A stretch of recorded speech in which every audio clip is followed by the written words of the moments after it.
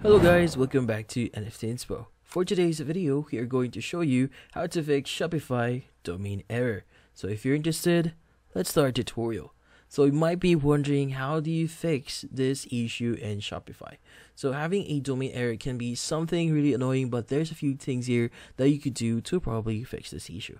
So first thing you need to do here is you need to ensure that your domain is actually properly set up. Now to view your domain, at the bottom left of your screen, you should see the settings option.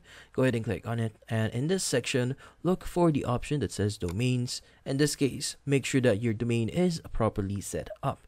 Now in this case, if your domain is properly set up and was working before, then there's a few things that you need to check here that probably caused this issue.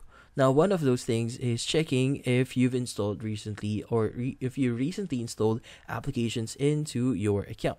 Now, sometimes installing applications can actually basically give you this issue. So in this case, it's best to uninstall the application first and research why you are having this issue. Now, in this case, go to the apps and sales channels in the settings section, and from here, look for the recently installed application that you have. And in this case, just click on uninstall here and check if that solves the issue. Now, most cases, this will actually solve your issue, but if not, there's still a few things that you could try to probably solve this issue. Now, one of those things is to basically check your browser first.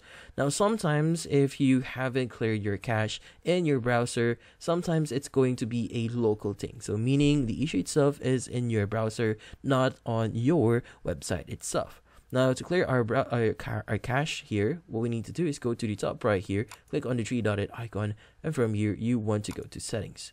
Now, under settings, what we need to do is we need to look for the option here that says privacy and security. Click on the clear browsing data, and from here, make sure that the cache images and files here are actually checked. Cookies as well as browsing history and download history are all selected. I would suggest you to click on or select the all-time option here just to make sure that you're clearing all the files that you have. But if you don't want to erase all your data, you could choose last 4 weeks here. It would be sufficient. Now in this case, once you've done that, click on clear data here, and from here that would actually clear your data. Then in this case, what you need to do here is fully close Google Chrome or your browser. In this case, open it up again and access your Shopify and see if that solves the issue. And that's about it. So hopefully this video was able to help you. Like and subscribe to NFT Inspo. Thank you for watching.